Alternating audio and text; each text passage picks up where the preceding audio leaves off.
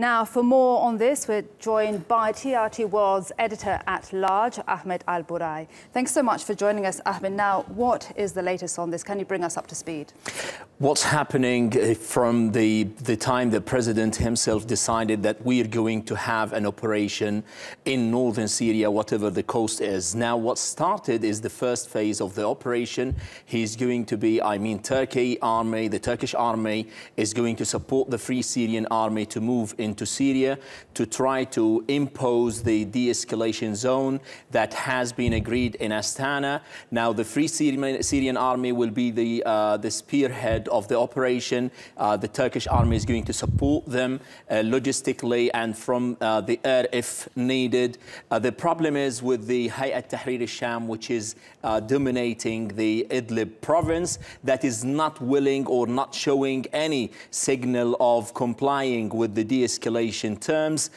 That what pushed Turkey to take such a proactive measure on the ground. According to the agreement, there must be a de-escalation zone, whatever the price is. Now, what's happening is what we've seen in the last few weeks. The regime of Bashar al-Assad is moving to the northeast of Syria and already retaking and regaining many of the swaths of the land from the Daesh and the other radical groups. Now, Turkey is worried that if this going on, the regime might be encouraged to move into Idlib. That would lead to another catastrophe, the same as what happened in Aleppo late last year. That's why this is a mission of peacekeeping in Idlib, trying to prevent or at least diminish the number of casualties or collateral damage in case escalation started by Hayat Tahrir al-Sham in the city. The UN and the International Red Cross have been so worried about the rise of casualties in the past few weeks, calling September even one of the deadliest months since the war broke out. Now, before we talk about the operation, just a bit more about what is going to be the humanitarian cost here. Lives are involved, so many Syrians and the other people involved in the operation. How secure will this be? Of course, in terms if Hayat Tahrir al-Sham, and that's the problem, that's the elephant in the room, if they decide to move on their stubborn policy and started to escalate against the peacekeeping process and the de-escalation terms, this is going to lead to an ultimate confrontation by a way or another. Now, the vulnerable category is the human being over there. The people will start escaping the territory.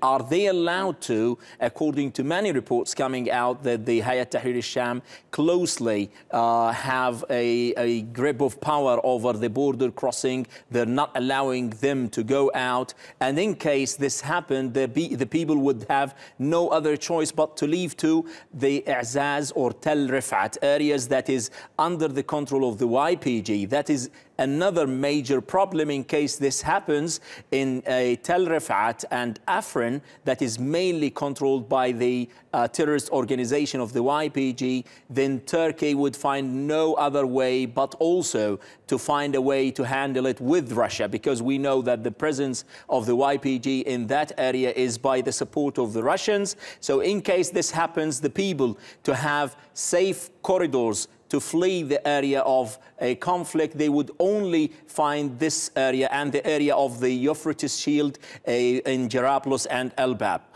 Again, the problem with these people, they will not have any guarantee from these terrorist organizations and they may be taken as a human shield, and that is increasing the burden over Turkey to try to interfere immediately and try to save as much as they can of these innocent victims. Now, you've been reporting on the ground. Tell us a bit more about what you've seen and what you know about the reality there for people that are still stuck there.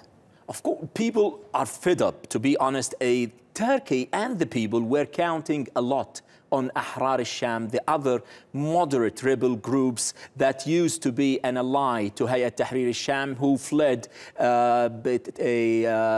Aleppo and moved to Idlib. Now, the problem is the people there, they're telling us that we thought that the Assad regime, Russia, Iran and their proxies are trying to amass all the rebels, putting them on one pot and labeling them as terrorist organizations, trying to have another case scenario of Aleppo in Idlib. And people were really worried because of what happened recently. Ahrar al-Sham withdrew from the Idlib province, leaving it to Hayat Tahrir al-Sham, and that is Al-Qaeda affiliate, or formerly known as Jabhat al-Nusra.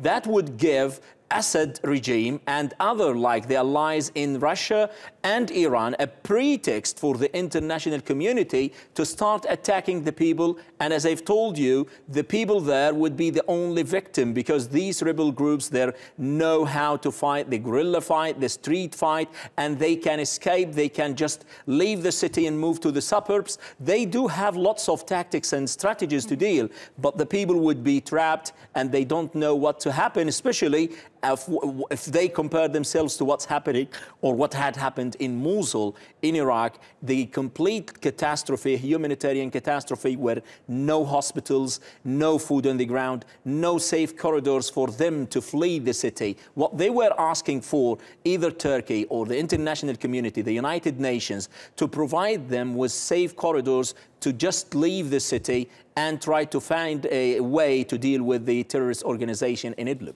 So this is a huge undertaking. Now, how do you think geopolitically this is going to be viewed by the outside world? We're now into around 2 hours since this operation was announced. Turkey was very clear at the very beginning geopolitically. They told Trump and previously told Obama, we cannot allow any kind of terrorist extension over our borders, whether by the YPG terrorist organization, which is the extension of the PKK, or by Daesh and any other affiliates like now Hayat Tahrir al-Sham in Idlib. So Turkey is vehemently against any kind of extension to these terrorist organizations. Now the problem is Russia can understand to some extent, according to the recent report, there is a kind of rapprochement or a convergence of perspectives between Turkey and Iran towards these terrorist organizations. The Astana talk that come out with this de-escalation zone is good on the ground, and Turkey is very decisive to go on implementing and forcing every power to comply with the terms of the de-escalation zone. Now, the problem is, again, whether the international community would cooperate and see that what Turkey is doing is something to be appreciated and, on the other hand, must be supported. So it's for Turkey, it doesn't make any sense that you support me when it comes to Hayat Tahrir al-Sham and you just abandon or relinquish my concerns when it comes to the YPG. So it's either one package or because you cannot just fight one set of terrorists and turn a blind eye to other sets of terrorists. You should take them as one threat. Otherwise, this will not go on. And the other most important thing for the revolution or for the Syrian people is now we've started talking about the de-escalation zone and the zones of responsibility, which is, whether we like it or not, is a euphemism of a soft partition. Mm-hmm. So what's happening, it seems that Assad is still there. He is not going to be removed, and these zones should be the responsibility of these powers. So we have in the south Jordan and the United States, we have Russia, and we have Iran in the middle and the north, and now we have Turkey on the border. So I think what's so-called the revolution of Syria is about to reach its final episode, and political solution is on the table. We hope so. It's been nearly 6 very long years. Thank you so much, Ahmet al Burai, for that update, and we'll be coming to you soon again.